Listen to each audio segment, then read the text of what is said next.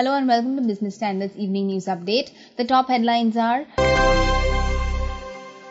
Britannia restructures for enhanced growth, trading volumes in corporate bonds soar on rate cut hopes, and Mahindra two-wheelers to roll out Centuro in Q2.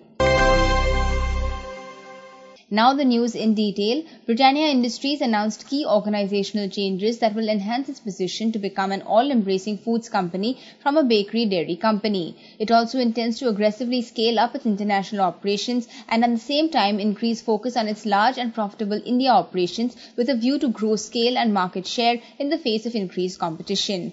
The India operations will be led by COO Varun Berry, who recently joined the company. He has 27 years of experience with leading companies like Hindustan Unilever and PepsiCo Foods. His last assignment was with PepsiCo Foods India as CEO. MD Vinita Bali will focus on international business, Britannia Nutrition Foundation and new business development. The expectations of further repo rate cuts in the current fiscal has not only boosted trading volumes on government bonds but even volumes in corporate bonds. Investors are buying these bonds because with further fall in interest rates, the price of these bonds will increase.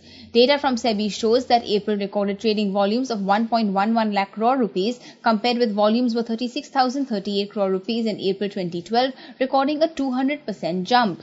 SEBI has data since January 2007 and April recorded the highest monthly trading volume. In the current month, the trading volume is already at 84,758 crore rupees.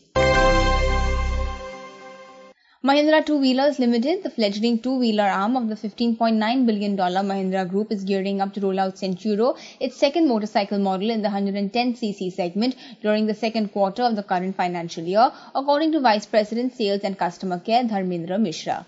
Launching the company's new entry-level variant of Pantero motorcycle in the Hyderabad market on Monday, he said the company was currently working on various platforms including its flagship 300cc motorcycle Mojo and a 150cc model.